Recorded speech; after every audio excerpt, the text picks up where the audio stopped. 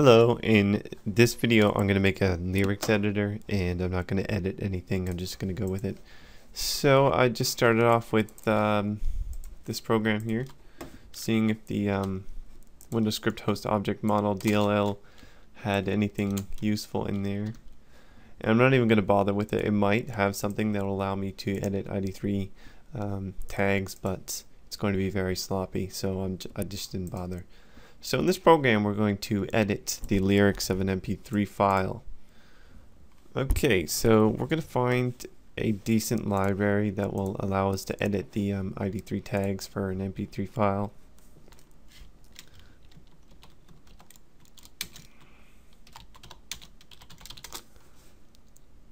C# ID3 library.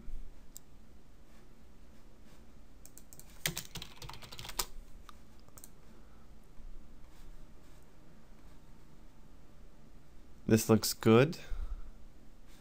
Let's download this. See if we can actually find just the build and not the source.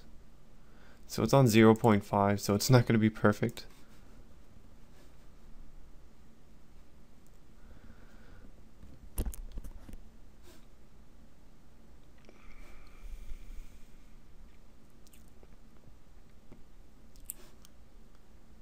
It's a bit bigger than I thought it would be.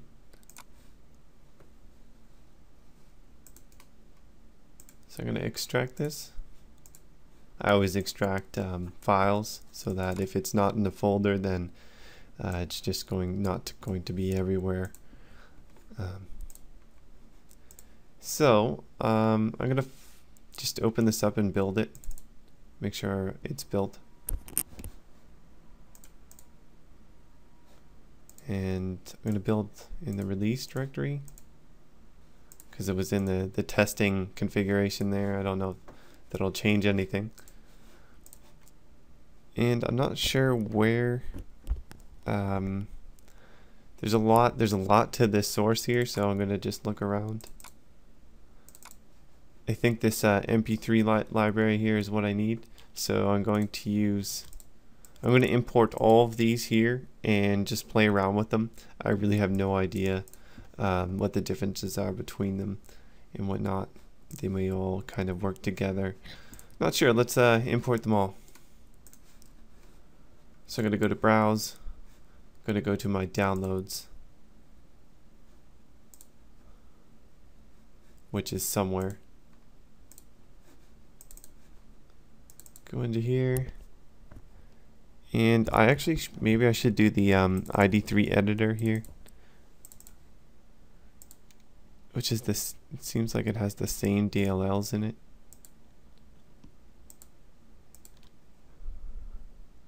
Okay, so you can pretty much just click on any folder, I suppose, and it's going to have the same build for the DLLs. They're just used in different projects, different executable areas so that they can test the different aspects of the DLL.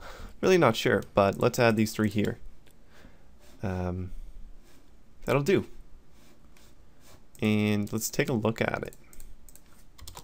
ID3 Lib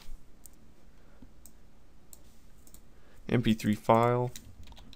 Let's create an mp3 file. And we're going to pass in a file name. I'm going to hard code this.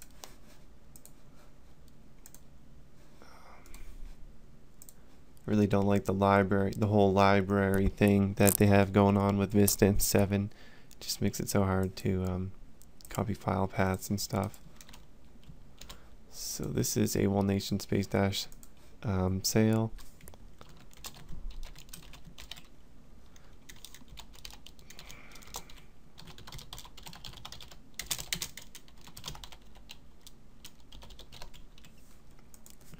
Okay, so we created an mp3 file object. Let's see what's within this object here.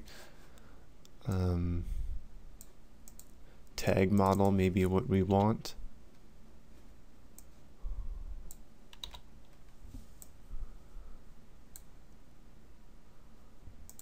Tag handler. Let's take a look at this. Oh, look at this. Okay, so we've got the let's go to the lyrics. The lyrics are going to be equal to the text box text.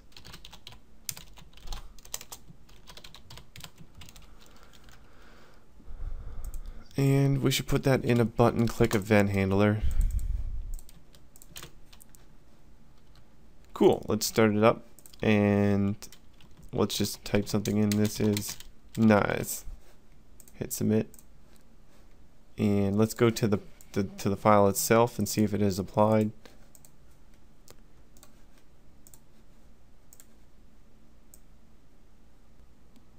Okay, I'm not even seeing the lyrics here. I don't even think it has lyrics. That's kind of odd. Let's take a look at something else here.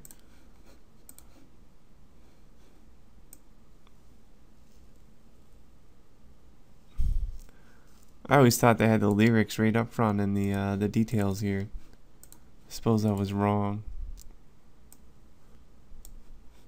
Well, we're gonna have to change a different element, different tag.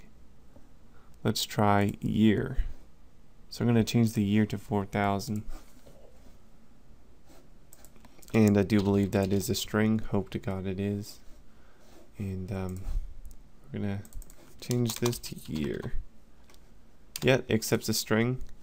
Really, if this was my library, I would actually make it accept an int and then cast it back to a string, because then you would restrict the user from inputting any crazy year characters, like, or typing out the year as a string or something ridiculous like that. Okay, so 4000.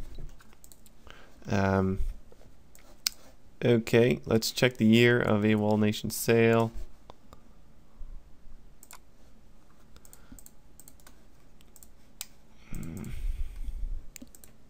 The year is still 2000.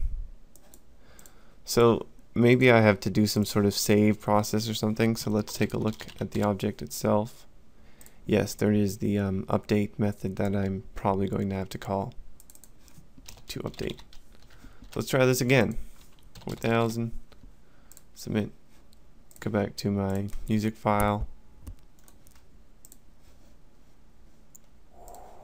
Okay. There it is, 4000. Pretty cool. So these lib folders here, these are folders for the actual build of the DLLs, and then you've got some editors and stuff, utilities, some ID3 extract here, and then some testing utilities. So really you just want to get the builds out of the mp3 lib release directory after you build in release mode, or the C ID3 Lib.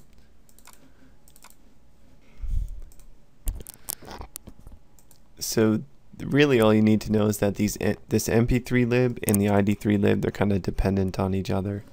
That's what it seems like. 'Cause if I remove the reference from the ID3 lib here, which is I'm not directly referencing any ID3 functionality in the code here, and I go to build, I'm going to get some errors here. And that's how you use libraries without knowing what they are.